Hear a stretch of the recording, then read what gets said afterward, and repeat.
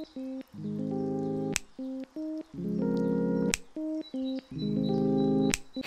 everyone, my name is Sarah Chen and I am the editor of the newsletter at ANA. As part of the Asian American Pacific Islander Heritage Month in the United States, we bring to you a series of 5 interviews and conversations with notable scholars and leaders in our field today, which was inspired by similar work from our colleagues at the Society for Black Neuropsychology. Our 5th guest is Dr. Sandra Loo. Dr. Loo is a professor of psychiatry and director of pediatric neuropsychology training and pediatric neuromodulation at UCLA. Her research focuses on gene-brain behavior pathways in childhood neurodevelopmental disorders, such as Attention-Deficit Hyperactivity Disorder, chronic Tic Disorders, and Obsessive-Compulsive Disorders. She's also focused on improving treatments for these conditions, specifically by using non-invasive neuromodulation treatments in remediating cognitive dysfunction. Dr. Loo's teaching and clinical activities are focused on comprehensive neuropsychological assessments of youth with pediatric and psychiatric conditions. And speaking to Dr. Loo today is Dr. Alexander Tan. Dr. Tan is a pediatric neuropsychologist at Children's Hospital of Orange County, where he co-directs the Cardiac Neurodevelopmental Clinic. He received his Ph.D. in clinical psychology at the University of Texas Southwestern. Dr. Tan currently serves on the Society for Clinical Neuropsychology's Education Advisory Committee and is a co-founder of Know Neuropsychology. He's also the member at large at ANA. You can read more about Dr. Tan and other members of ANA on our website at the-ana.org, so please check those out. Our association will not be what it is today without the direction and support of those of you in our community. So as such, we welcome and invite your comments, suggestions, and any insights you may have for our guests and our media team. These also include possible future projects and collaborations. You can bring these to our attention via email at the.ana.newsletter@gmail.com, or you can tweet us at Asian Neuropsych. Finally, if you enjoyed this video, please check out our other videos on our YouTube page and support us by liking and subscribing. Okay, well, thank you, Dr. Loo, for taking the time to be with us. Personally being an early career Chinese pediatric neuropsychologist practicing in California. So excited to be able to speak with a role model that is relevant in so many ways to my both professional and personal identity. So maybe to start off, could you tell us a little bit about yourself, including how you identify culturally and what led you to the field of neuropsychology and to specialize in pediatric neuropsychology? Sure. So I identify as Chinese American. My mom and dad are immigrated my dad came from the Kowloon side of Hong Kong, and my mom, and when he was a teenager, my mom came from Taiwan for graduate school. And, my dad, when he came, he was a 13, 14-year-old paper brother. So in order to be able to come here, he took the last name of his cousin, who was his brother on paper. And so, and kept that name. And so my family name is actually my middle name, and my last name is my dad's cousin's last name. And so I was brought up in a pretty traditional Chinese household. Although, this was the 70s, my mom and dad wanted me to speak perfect English. They didn't want me to speak Chinese, and they didn't want me to speak with a Chinese accent. So I was never formally taught Chinese until they tried in Chinese school. That didn't work out so well. So I was definitely brought up in predominantly Caucasian communities. I was teased, called names for sure. And, maybe that's the California experience actually.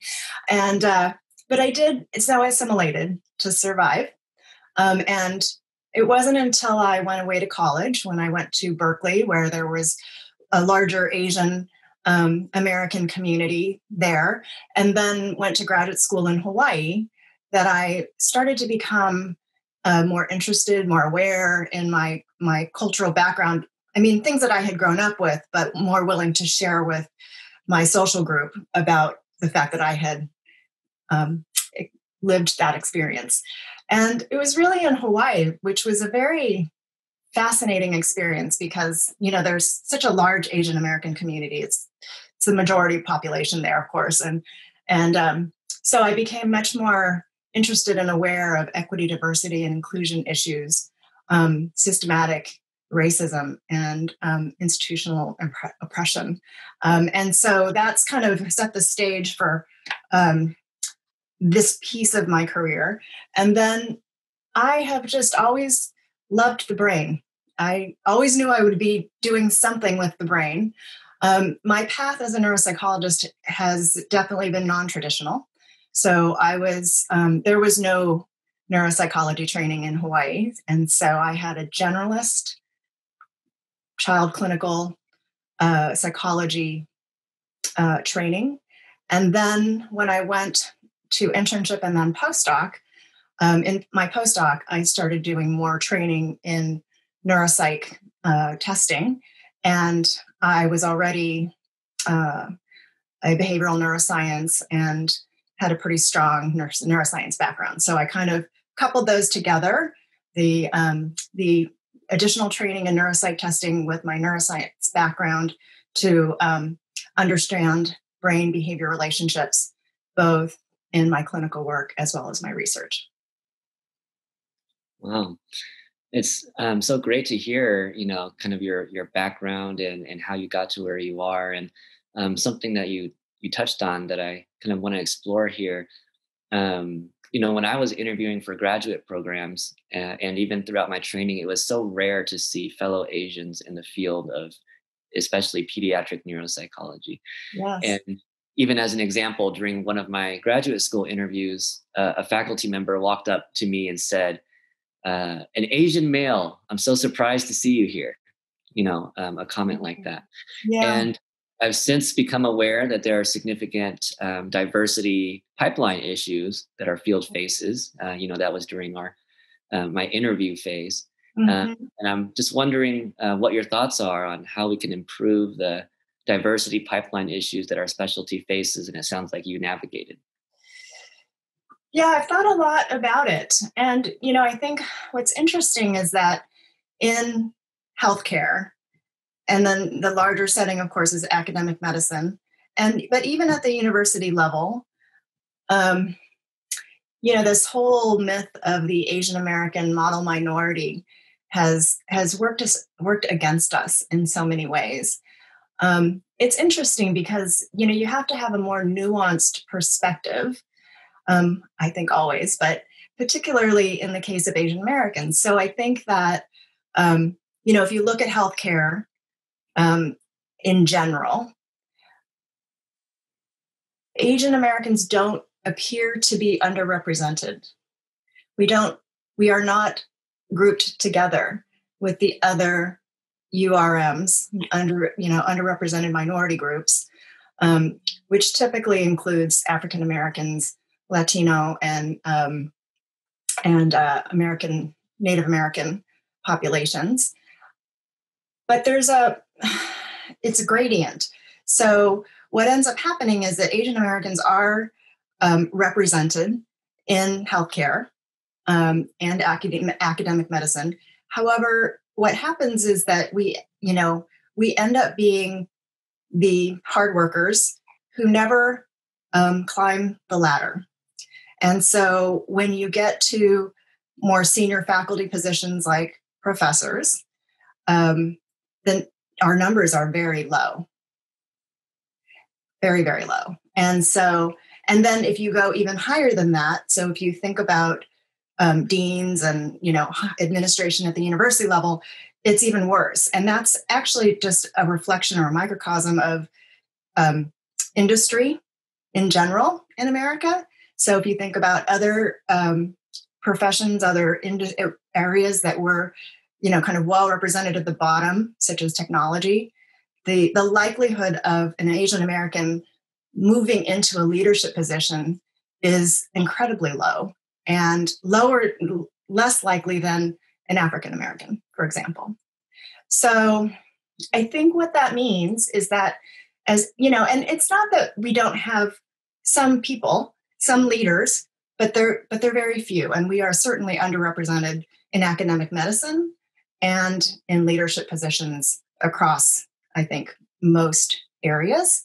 And so I think that's a call for younger people like you and people like me that, we need to aspire to working our way up the ladder, and we need to think about positions of leadership, and we need to apply. We need to put ourselves out there for positions of leadership, because I think, as Dr. Su said in his interview, there's this coming big change in demographic, and who knows exactly how that's going to go. But certainly we would want people in places of Asian Americans in places of leadership to help navigate that change in demographic. And so, I think that means a lot in terms of early career people kind of thinking consciously about what that means for them. And, it was not easy moving my way up the ladder. I kicked and clawed and just tried to survive. But so at whatever place you feel ready and able to think about leadership in your respective area, I think it's really important. I think when you're thinking about a job, you might want to look at the institution and understand the structure vis-a-vis psychologists, as well as in terms of racial equity, diversity, and inclusion, to see if this is the place where you can progress, to evaluate that from the get-go. And to think about that as your path, rather than just kind of, trying to fit in, trying to do your good work. And that's all important, but kind of thinking in the bigger picture. And so I've been trying to do that and I'll be honest, again, it's not been easy. I definitely have worked and wondered, didn't know if I would make it all the way through. But I will say, when I made professor, I felt like, oof, finally I can now put more effort into helping my other people too. I've always done worked with my postdocs and my trainees, but kind of on a wider, more systemic scale. And so I'm starting to incorporate that into the opportunities that I look at, the way that I look at certain things. So. Yeah, that's so helpful to realize that just a difference in perspective can mean so much, and to see how much you've achieved, but even from very early on, really being thoughtful about how you progress and how you advance. That's very helpful for me as well to hear. So many clinical neuropsychologists are working in academic medical settings, and you kind of started touching on some of the issues that you've seen as you've been in that setting. Could you speak a little more on what kind of equity, diversity, and inclusion issues that you're seeing today in academic medicine? Yeah,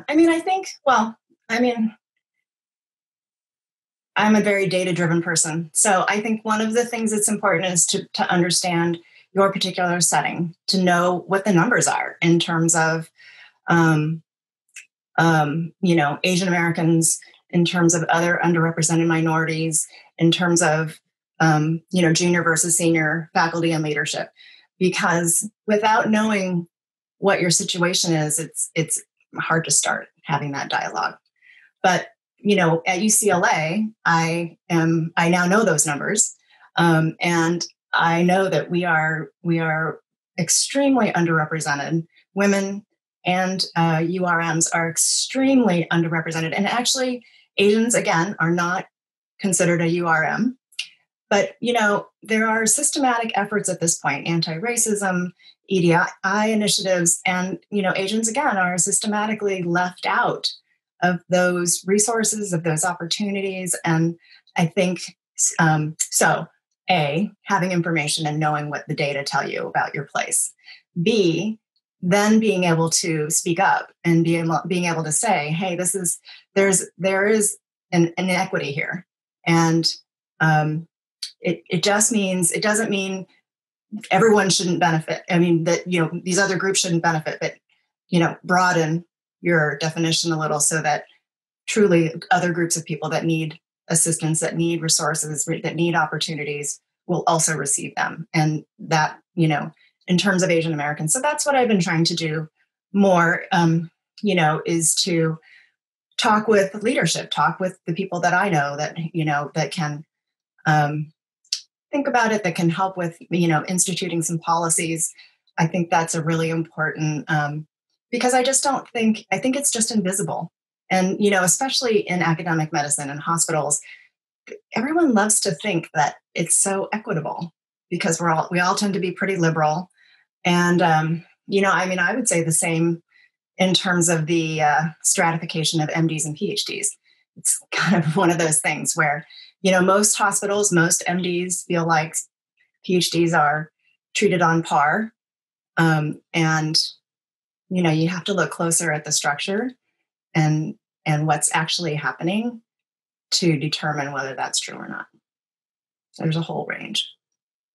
So, yeah, I think, again, academic medicine as a microcosm of the university, as a microcosm of our larger, culture, I think a lot of the same things are happening. I just don't think people are aware. Yeah. This is such, helpful insight. And as you were speaking, I noticed that there's, just as I was listening, I noticed that along this progression, there's so many barriers along the way. So you mentioned, being aware, and then there's this jump from being aware to actually speaking out, Mm-hmm. and there's so many barriers right there. And then from speaking out to actually making some kind of change, even on an institutional level, there's so many barriers there as well. Yeah. I wonder if you could speak a little on your experience navigating those specific, jumps from step to step. Yeah. I think allies are key. And I think actually allies, kind of across the spectrum. So peers who are like-minded. And, I feel like it doesn't have to be along racial or ethnic or even gender, or sexual orientation. It doesn't have to be along those lines. I think and I do feel like our trainees are extremely open-minded and wanting progressive change across the whole spectrum of EDI. And so peers, but then also, pick carefully your the people that are, senior to you, that would be receptive, that may think similarly to you. And then even people in the middle. So administrators can do so much and help you in so many ways. So I think one of the things that I've tried to do is be very strategic about my allies and who, who's like-minded and who can we talk freely about things that happen, even as a reality check, hey, what do you think about this? Versus, let's band together and, voice our concerns in a letter. And everybody signs, so there's not one person or two people that are singled out. I believe it was not this last year, but the year before that, our group of interns, psych interns, actually, and so this isn't just in neuropsych, this is kind of our general psychology internship class. I mean, something like almost 20 people. Actually, at the end of the year, got together and wrote a letter to the faculty requesting certain changes in EDI, and with a greater emphasis on intersectionality and talking about, positions of power and how to, or improving, our cultural sensitivity in terms of supervision. And so it wasn't one person having to bear the full responsibility. It was a collective, and it was extremely effective. I mean, we're still talking and still making changes based on that letter.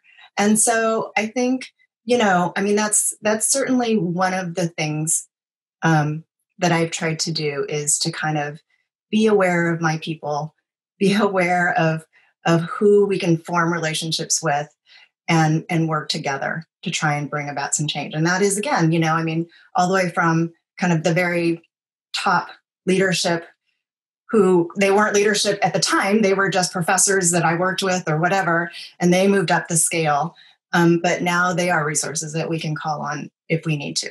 So I think that's probably one of the major things that I've done. In addition to all the stuff we normally do, right? Work hard, put our heads down, be really, the best we can. I mean, all of those things. But I do think that having allies has been helpful. I do think that, in terms of my leadership training, it's actually been along being a woman.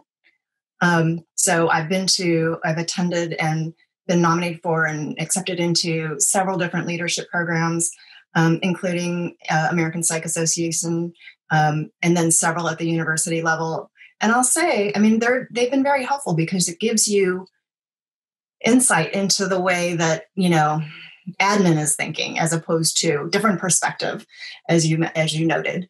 But I think, I'm pretty sure my participation in that was as a woman, because many of them are centered around women. Again, this idea that, there are URMs and there are programs for women to help move people up the ladder. And that doesn't necessarily include Asian American people. And so, again, I think, one of the things is advocating for and not allowing this split between minorities. I think we all have to work together. And it's a long answer to your question, but I think allies, being able to work together as a collective, even a couple, 2 or 3 people, is easier than one person by themselves. Please give me as long as an answer as you'd like. It's so helpful. And, I'm noticing, even as I'm listening to you, that it's so easy to put yourself in this mindset that you're isolated, that you're alone in kind of what you're trying to address and respond to. And especially given what you mentioned, that in many settings, Asian Americans are very much underrepresented. So it can feel even more just outwardly, that you're alone. Right. So really to have such a helpful perspective of finding your allies and realizing that there is very much of a corporate and kind of collective initiative that you can join yourself to. Definitely. So helpful. So, as you're mentioning all these things, I want to ask you, this is, for me as an early career neuropsychologist, someone that hasn't been, had the experiences, that you and your stage have had. I just love to pick your brain. This can be a lot. And, what advice do you have for early career neuropsychologists, especially maybe those that are kind of trying to address these kinds of issues in their settings, but even also just in general in the field? What advice do you have for maintaining wellness and avoiding burnout as we progress? That is a major challenge. I know. I worked through that. I think, I was actually, I had a 2-year-old when I started on the tenure track at UCLA, and it was daunting to think about, about how to raise my family in the way my son and my family in the way that I wanted to, and also do what it took to continue to progress. I think, at least for me, I feel like, again, going into it very mindfully and intentionally, I prioritized. So, in my mind, I prioritized my family, and wellness, and my health. And so it's not that I didn't have times in the early days where I would pull the all-nighters, or I would work, a week at a time with very little sleep to get a grant in or whatever it is. But I did try to, at some point early, try to intentionally live my life according to my priorities. And in my mind, that means, you are, it's time spent, right? What you actually do versus what you think about doing. And so it's hard, but, I would schedule my workouts. I would schedule downtime with my family. Now that doesn't mean that when my son went to sleep at night, I might work for the rest of the night first, depending on what's happening. I do think that's one of the things, we have the flexibility to schedule I was able to maintain my schedule and have the flexibility, which was incredibly useful for the 10 a.m. school assembly where, where your child's playing the recorder or whatever it is, and you want to be there. But I was able to, I did that. I scheduled, I just thought about how I needed to schedule things to be maximally efficient. So for an example, my graduate school advisor, mentor said, what you need to do is you need to schedule a couple of hours each day to write. Because, in academia, you have to be writing something all the time.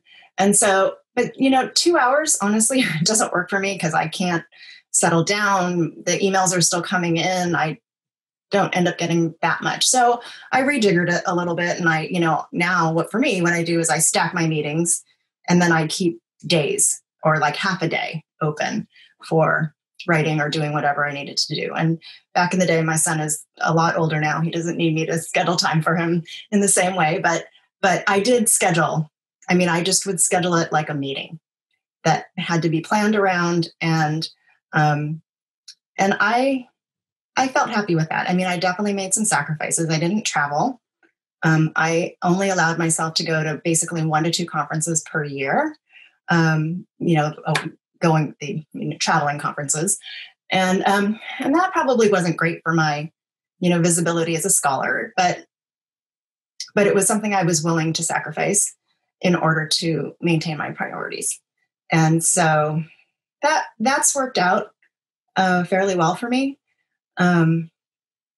So even, scheduling a workout and, like when you have so many other things to do is not that easy, or a run or whatever it is. But, my mindset, once I had the exercise, was so much better, so much clearer. I was able to focus much better.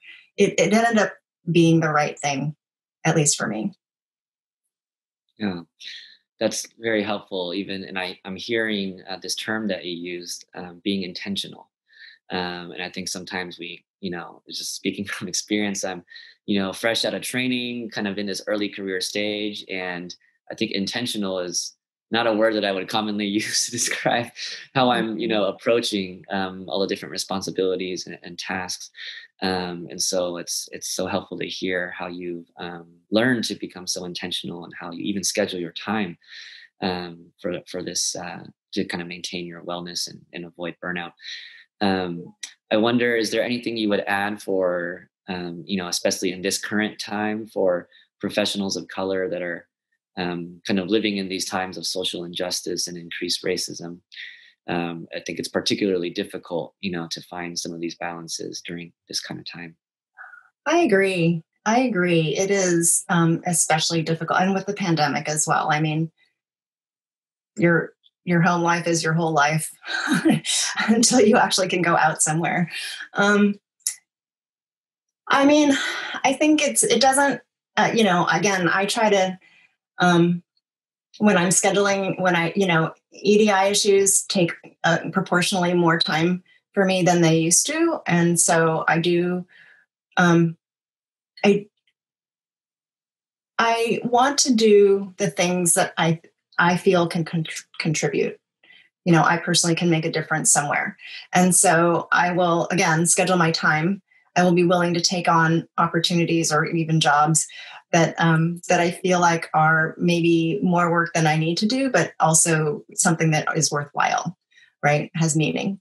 And so I think in these times, because anti-racism, I mean, I think we are at this place where, the iron is hot and people are more receptive to hearing about things. And I'm exceedingly glad that things, there are actually some actions being put in place, some, at the presidential level, he's got some anti-Asian, what is it, it's part of the DOJ, maybe, Department of Justice.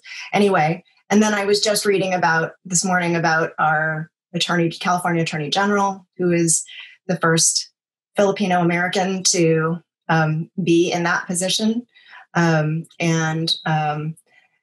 So, I mean, I think that, I think we have to it would be really great to keep things moving forward and spending time. That doesn't, it's kind of a different aspect of wellness, right? It's not necessarily your own individual wellness, although contributing to the greater good. And that sort of wellness is also kind of how I think about it and how I think about structuring my time. Yeah. And I think it's just really important to also, especially for early career folks, I know you're working hard. You're working hard to establish yourself, to differentiate yourself, to do all the things that are being asked of you. And I think you also just have to give yourself some permission to take a vacation, enjoy life a little bit. It's, in the end, you're a better everything.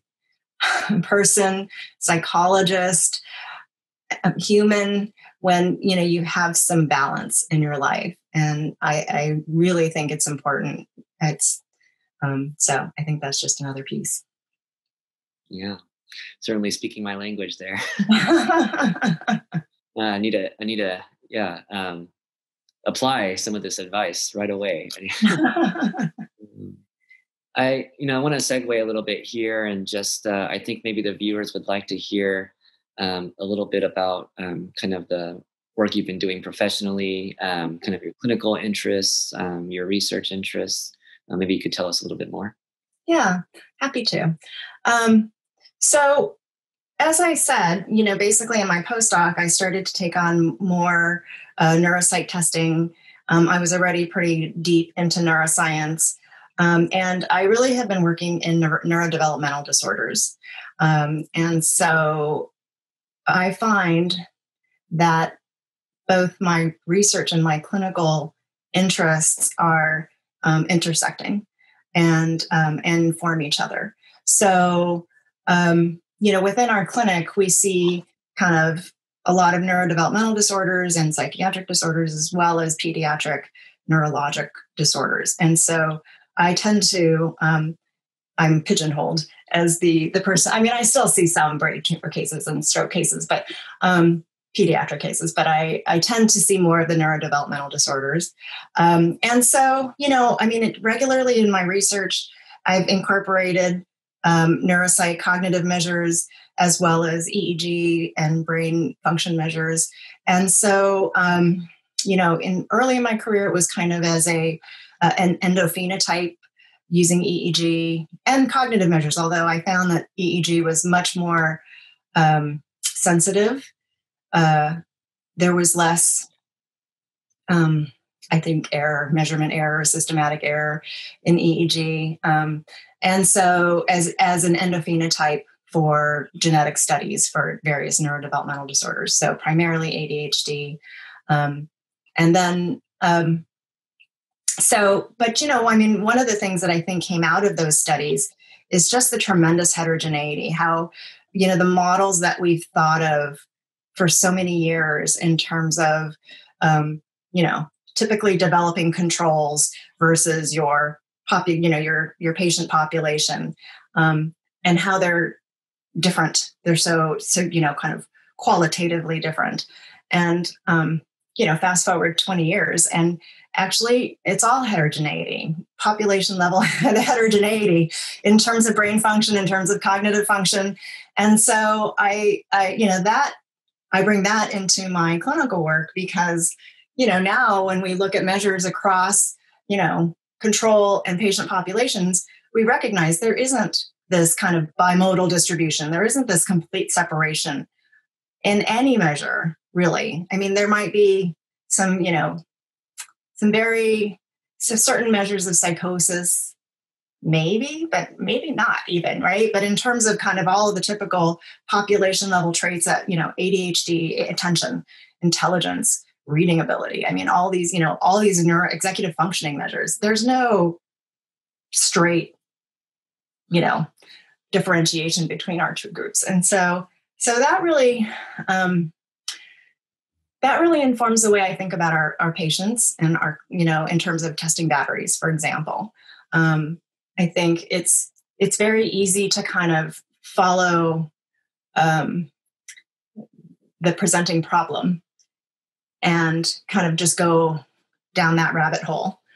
But one of the things I love about neuropsych, even though I do think we probably have to shorten our batteries somewhat and shorten our reports somewhat, I do love that we are able to design our batteries and be extremely comprehensive just to make sure, because things pop up all the time that you might not be expecting. And sometimes they're really very important and critical to that person's functioning, or at least understanding kind of the whole combination of cognitive behavioral and educational, pediatric functioning or occupational functioning, social functioning. I think that's all. I mean, what I love about neuropsych is just putting the puzzle pieces together, and the fact that we are able to generate as many puzzle pieces as we want, I think is awesome and amazing. Yeah, I certainly agree. It's such an exciting field, and I love how you've taken your research and been so thoughtful about how you can apply that to your clinical work and translating those results to working with your patients. And the heterogeneity that you speak of, one aspect is the cultural piece as well, right? Absolutely. And I want to pick your brain here. The way that we make diagnoses, the way our DSM has certain criteria. Such as a symptom needs to be atypical for a social or educational or family context.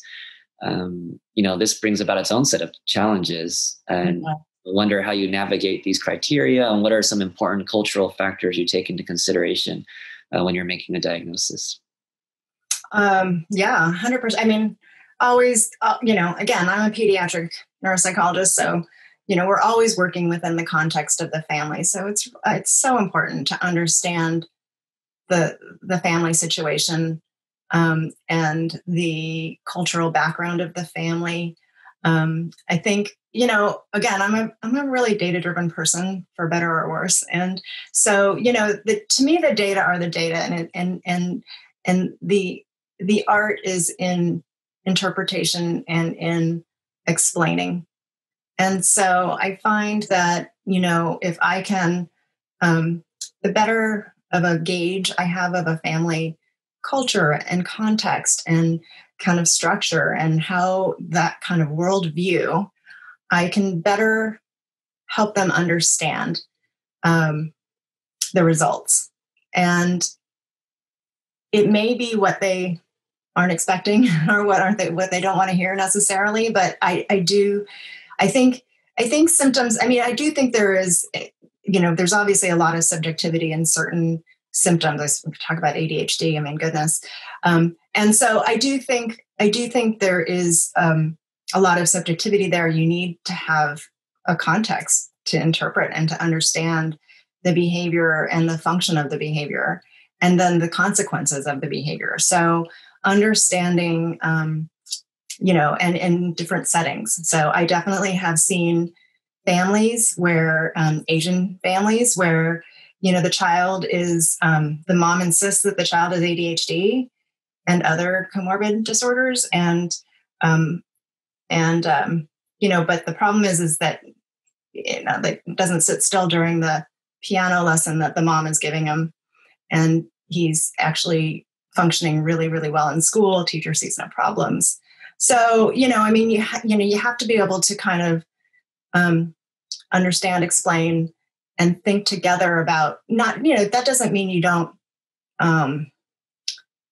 you don't validate what the parent is observing. It's just thinking about maybe different ways to accommodate, different ways to work around the issues that are happening in the family as opposed to at school. I think just a very personalized approach to every family actually is really important. And then understanding that, there are cultural contexts where the fit is not great. And, just being able to think about that together with the family, I think seems to be quite helpful. I want to touch on, or explore something that you mentioned, the context of the family system being so important, especially in the world of pediatrics. And, in an Asian family system, there is certainly a lot of, there can be a lot of stereotype and stigma associated with various, disorders or diagnoses. And I wonder how you've learned to overcome some of the challenges that you face when even communicating, these diagnoses to the patient's family, or how you learn to navigate them. Yeah. Well, so if they come into our office, there is a reason. They've shown up at the door. And so, what brings you here today? Why are we doing this assessment? Is usually, I start there because, they may not agree. The parents may not agree with why the school made them come and get this assessment or whatever it is. There is some disconnect. Some kind of distress there in terms of, they've obviously brought their child in, or if you're seeing an adult patient, they've come in they've sought some sort of help and opinion about what's happening. And so being able to put that into to understand, if it's stigma, and if it's, or, sometimes it's what they grew up with and they don't want to, they were always harangued for that or whatever it is. It's just, again, understanding what that is. And I try to explain it in a way that takes it out of the responsibility of the family and also the responsibility of, or that this has got something that's going to bring shame to the family. A lot of times being able to talk about something like, okay, well, this is just how their brain works. And, and so we just want to do what's needed to help their brain work to its maximum potential. I feel like families have a better time understanding it that way than kind of all of the other dynamics and kind of behavioral reasons for what they do what they do sort of thing. And then kind of coming to a place where we're collaborating versus I'm labeling and telling them their kid needs to do this. Understanding what their perspectives are about treatment. Many families are extremely resistant to medication, and I get it. I didn't want to put my child on medication, even for kind of, you worry about too many antibiotics, you worry about lots of things. No one wants to put their child on medication. So I understand that. But, again, so working to start with non-medication alternatives. If that's what, the family strongly prefers, then okay, we'll start that. And then if it doesn't work, then, you might need to move to something else. But again, kind of collaborating and working for the best possible functioning. And I think that same approach for adults could very well work. And so, I think one thing in terms of kind of neuropsychology, but then also coming clinical and research. My husband asked me an interesting question this morning because he, even though we've been married for a long time, he was like, so how does neuropsychology, how does neuropsychology differ from psychology? And so I explained it again. But also he was like, and he asked a really great question. He asked, okay, so once you identify a problem with all of the neuropsychology testing, so I'm talking about brain behavior relationships and how, cognitive function is a manifestation of the brain function. And he says, well, how do you change the brain? can you?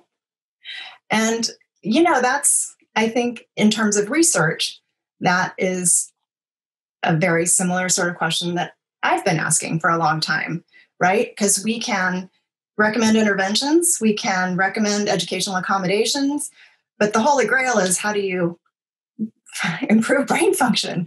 So anyway, we were having this conversation, and that's, so in terms of my most current research, that's what we're doing, is trying to identify non-invasive neuromodulation sorts of techniques. We were able to actually test in a randomized control trial the first FDA-approved non-invasive neuromodulation treatment, which is called trigeminal nerve stimulation for ADHD. And I think it shows great promise. It actually shows great promise for improving executive functions as well. So we'll see. We're going to keep trying to test that. But I think I went a little far. I digressed from wherever your question was. But I do think it's, in the end, we need to collaborate with our families and our patients and work towards optimal functioning for them in ways that are acceptable. Yes, well, I very much agree, and I think I'm hearing as you were responding that once again you're very intentional on how you communicate with the family. What points you choose to emphasize, what points you choose to kind of focus on, and even for the purpose of building this collaboration that you're mentioning with the family. I also love how your research activity has so much informed your clinical practice, and now your clinical practice is informing your research activity. So I'm excited to hear what comes in the near future, hopefully, regarding your research. Yeah. I want to take care of time, but kind of want to segue to maybe something more bigger picture, which is what your considerations are about the most important future directions for the specialty of pediatric neuropsychology. What do we need to be addressing in the field today? That's a good question. It might be because I'm in the field, but I think pediatric neuropsychology is amazing. And really, honestly, we have the tools to explain behavior and cognition and how that fits together in the way that a person functions in their environment. It is a treasure trove of information. And I think that, we definitely have already carved out certain niche, right? In terms of pediatric neurology and pre-surgical evaluations. I think in terms of, it's just such an important area, because we can help people understand their brain and the manifestation of that, their cognition, the way that they think, the way that they learn, the way that they pay attention, and the way that they interact with the world. We can glean that from our tests and our assessments. We can help people put words to the things that they don't understand about themselves. And of course, that's a tool for either improving or, sharpening, strengthening the things that they really do like about themselves. And so I think we have a very powerful tool. I think that we need to be better in helping people see the value and also communicating results in a way that people can understand, so that they benefit from it, so that they can hear about themselves. They can hear about the way their brain works in a way that's digestible, that they can use that information.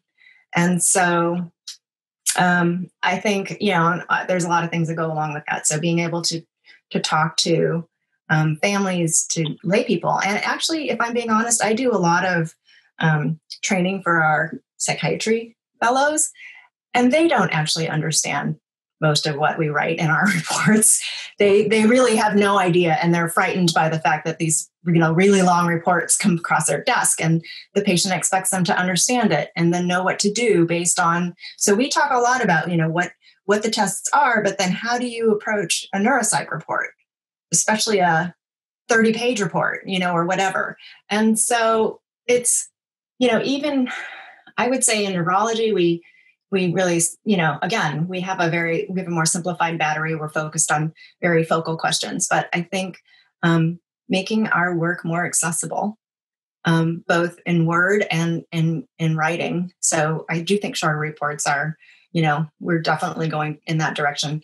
And then, I think, we have an amazing Hispanic neuropsychology service at UCLA. So Spanish speaking services, services that are more culturally sensitive and appropriate, I think is an area that neuropsychology really needs to grow and to incorporate. And so, within our Asian American communities, I think, even just the understanding for people who aren't Asian American that, Asian American isn't one thing, right?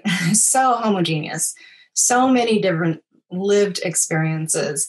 Whether you're a second or third generation Asian American versus a fairly new immigrant, or, the experiences are just completely different. And I don't think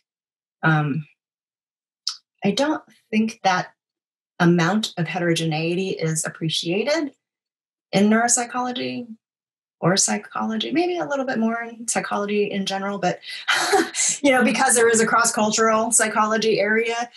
I think more refinement with respect to, and I feel the same way about, for example, African-American families, to say that someone is African-American and feel like you understand what their situation is ridiculous. Or a Latin family. So I think there just has to be more awareness and refinement. And I do think for Asian American communities, that the onus of that falls on us. Like, we have to be the providers of information, so that our colleagues who aren't Asian can understand that. You bring up such an important point here, and I wonder with our last question, if we can explore, how can organizations like the Asian Neuropsychological Association support pediatric neuropsychologists, Asian pediatric neuropsychologists and or Asian patients? Yeah. Well, I think I think that, in terms of putting out information and educating our neuropsychology colleagues, I really do believe, I've heard this so many times, that, many Caucasian people, not just neuropsychologists, think of Asian Americans as the same as Caucasian. There's no differentiation, which is so amazing to me in some ways. It really kind of ignores the racism and the history of so many Asian American groups. And so I think producing information and literature is extremely helpful. I think especially in this day and age, this anti-racism, anti-Asian American hate, that I think it would be welcomed in a lot of places. And so, I think that's something that could definitely, and that's not just pediatric, right? That's spans the lifespan, and I think that Asian American, our population is growing. We're the fastest, I think, growing demographic percentage wise. So I think that's very looking towards the future. I think that that's something that's going to be really important, and being able to you can just be presented as educational materials. Maybe that should be part of continuing ed, is thinking about, various minority groups and how you approach neuropsych assessment in ways that are, kind of more culturally sensitive. Wonderful. It even gives me, kind of more perspective and food for thought in terms of what initiatives to focus on, within an organization like ANA. Everything has been so helpful, even personally for me. I just so appreciate, the chance to kind of talk with you over, some of these very important issues that kind of we're facing, personally in our professional lives, and even the field as a whole, and how we can do to progress. So thank you so much for taking the time today, Dr. Loo. We're so glad that you could be here with us today. Well, thank you for inviting me. It's been a pleasure to talk to you, Alex.